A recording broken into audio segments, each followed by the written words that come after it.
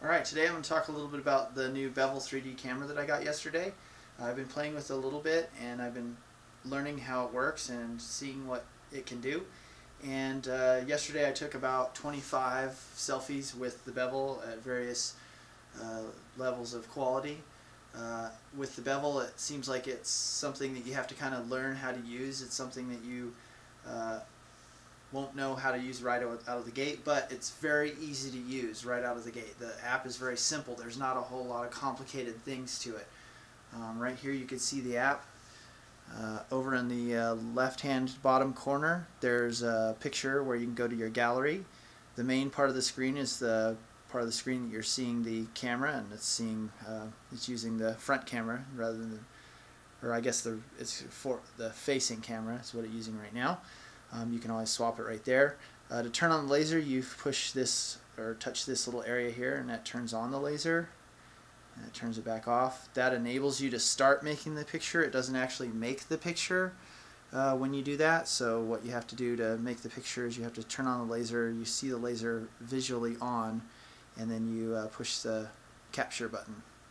Alright, so let's look at some of the captures I took yesterday and this morning. So it comes with one free capture, or I guess one capture that they made at Matter and Form, and it looks okay, looks good. It's just the face. I was curious how much of a picture it would take right out of the gate. Here's me wearing a hat, and it's kind of got a little bit of distortion around where the hat is, but my face looks pretty good, and it's got a part of my shirt. You can zoom in, you can zoom out, and then you can also upload the photos to the sharing site Bevel pics for your friends to see. It's like another website, so you can just share it like a link. I did get some pretty good ones. I got pretty good at making the timing right and doing the scan properly. It looks like it's not a really fast scan, but it's not a really small scan, slow scan either. You can actually take the scans and make them a little bit faster than you would think. I would think anyway, just right out of the gate, trying it out, and then you get a decent picture.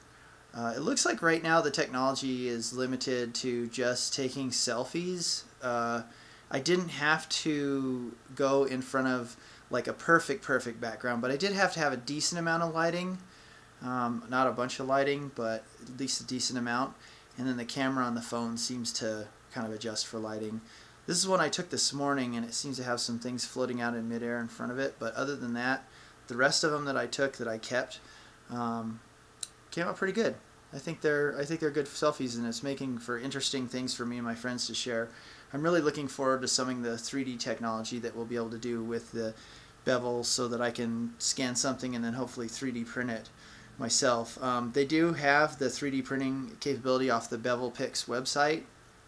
The problem is, right now I think it looks to be only limited to shapeways and maybe a couple other things. I don't see immediately a way to get a STL file out of it.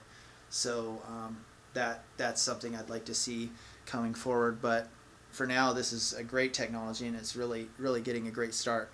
One more thing with the gallery: if you edit, you can actually pick the pics and just delete them. So I deleted quite a few of the ones that I didn't like. Like I said, the app is extremely easy to use. It does have a settings screen here as well.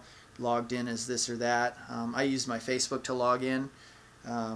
It's just got creations and followers. I don't think that's quite up to speed yet. Maybe I'm just the first one using it. I don't know. But yeah, so really easy to use.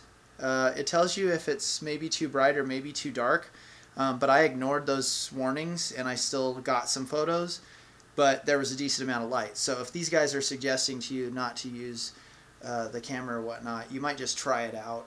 It's not going to hurt anything to make one and then see what happens. One other thing too is when you take a picture in this gallery, you'll see that it's processing right after you take the picture. My phone turns off after like 2 minutes, so sometimes the processing doesn't finish. I have to like tap on the screen and keep the phone on.